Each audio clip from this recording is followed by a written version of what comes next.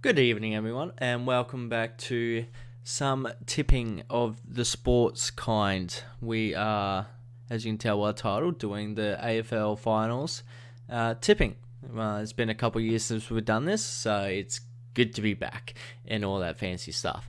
So let's just crack into it. So we got the first game, which is Port Adelaide versus Cats. I'm gonna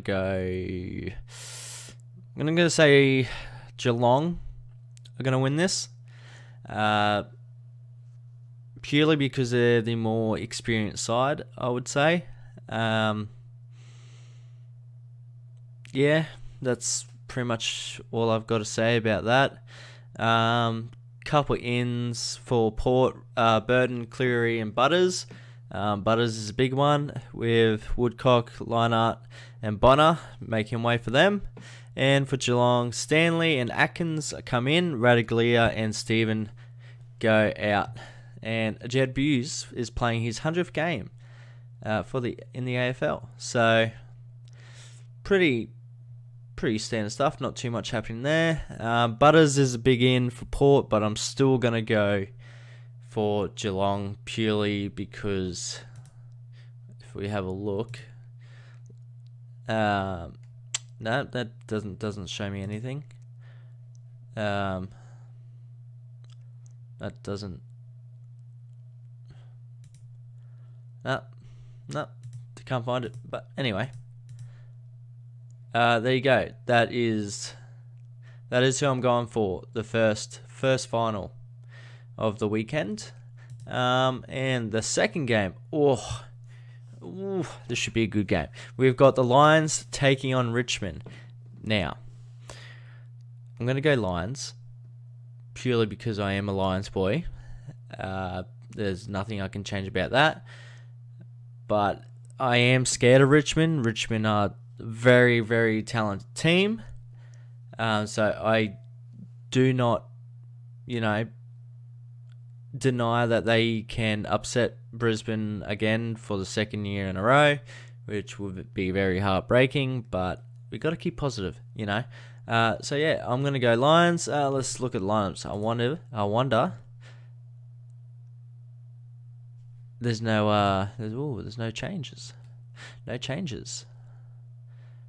Ooh, Harris Andrews. I know,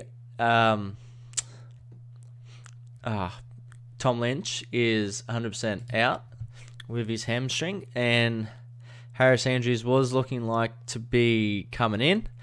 So, big out for Richmond, but that still doesn't change the fact that they've got a very good team, and Harris Andrews will be a very, very big in, not only talent-wise, but as a leader in the group. It just changes that whole dynamic there. Jared Berry is obviously another big out still at the moment,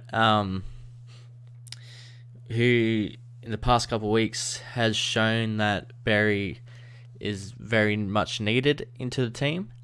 But other players are standing up when big players like that go out, so which is good. So yeah, we got the Lions winning that one. I'm hoping. Fingers crossed. Alright, next game. We have the Saints versus Western Bulldogs. This one should be pretty easy. I'm going to put my chips on St Kilda. All season, they do look like the better informed team. Western Bulldogs, I think, to be honest, I feel like they're just there to make up numbers in the 8, but that's just my opinion. They're not as good as they were previous years, but that's just how the cookie crumbles. So that one's pretty easy. There doesn't seem to be any lineup changes.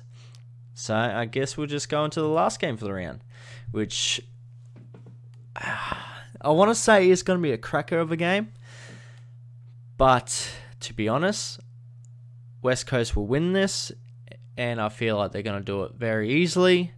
I don't think Collingwood have a chance. See, these are my two kind of predictions that I've got on Collingwood. 1, they're not going to show up at all. They're going to get thrashed. 2, they're going to show up for the first quarter, maybe in the first half, and then they're going to get thrashed. If Collingwood manage to win, I'll be very surprised. Props to them to winning. But West Coast is the better informed team, and they deserve to win. And all that, yada, yada, yada.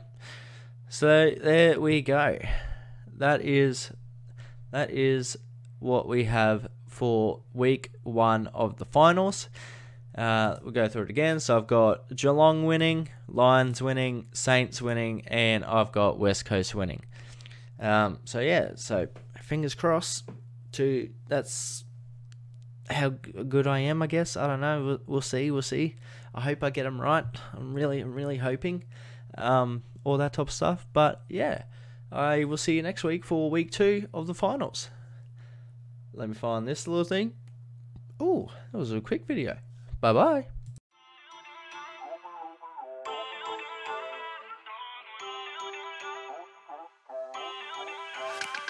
Feel